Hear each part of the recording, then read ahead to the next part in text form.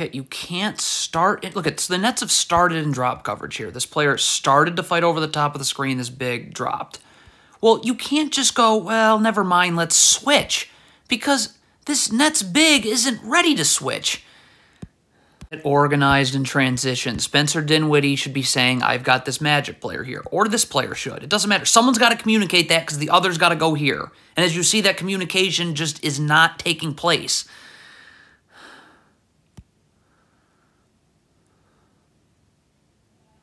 What is Nick Claxton doing here? You're not doubling the post. You're not doing that. So get up and guard your man. Like, what are you? You're just standing in the middle of nowhere. What? So the shot goes up. Let's see for the Nets who is just staring at the shot. Well, this player is, this player is, this player is. This player is. It looks like he's getting back. He should be sprinting back. But at least these three Nets players should be sprinting back. And none do. So everybody just stared at the shot. First of all, if you're Dorian Finney-Smith, as soon as Markelle Fultz turns to post you up, you got to get up on him, okay? So he just turned to post you up right now. So right now, you should be up and battling for real estate, okay? You should be initiating contact along with Fultz. That's how you battle for post position. See, Dorian Finney-Smith isn't doing this. Look at this. He's just letting Markelle Fultz back him down and back him down and back him down. Like, you really haven't ever done anything to defend Markelle Fultz's post up.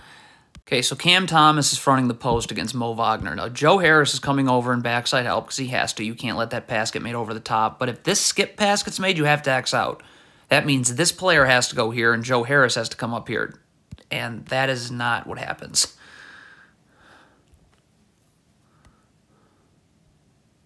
Horrible switch. If you are switching onto the screener, you must get underneath the screener. So you look at this Nets player switching over the top, so now that requires backside help for no reason, and Cole Anthony's open for three.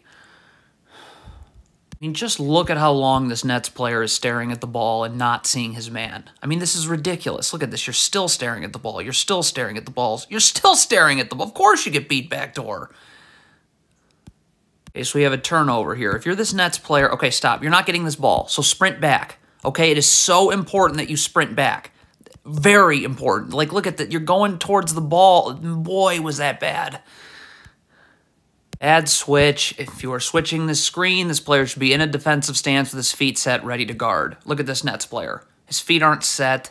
He's not ready to guard. So, look, now you're going to get, this is just not going to work. Now you've got, well, pretty much all 5 Nets players paying attention to the ball. So, of course. Terrible switch. You have got to get underneath the screener when you switch. Look at Mikal Bridges. You're switching over the top. So now you're sealed.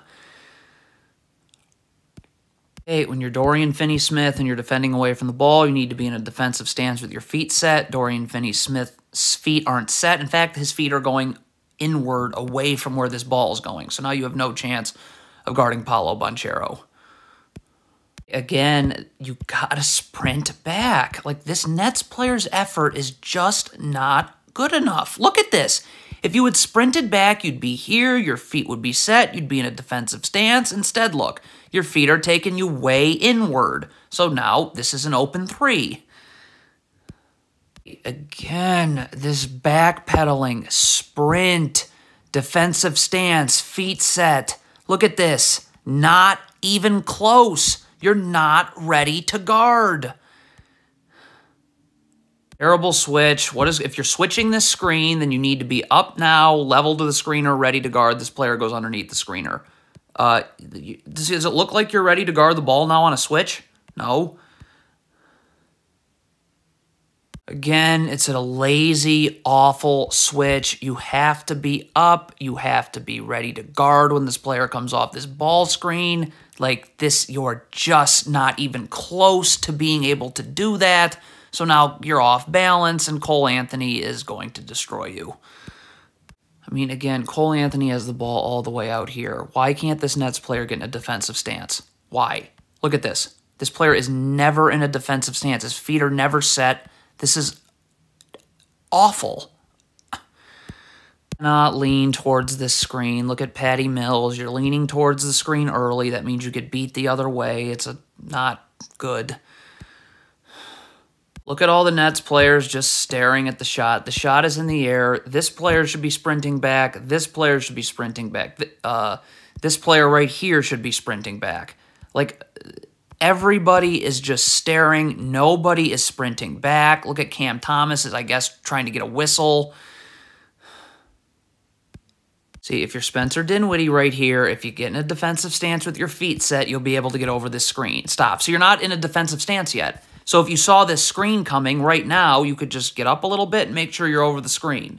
But look at Dinwiddie. Feet are not set. So look at this. He's now going to have to try and get over this screen while Franz Wagner is already coming this way. So does it look like you can guard like this?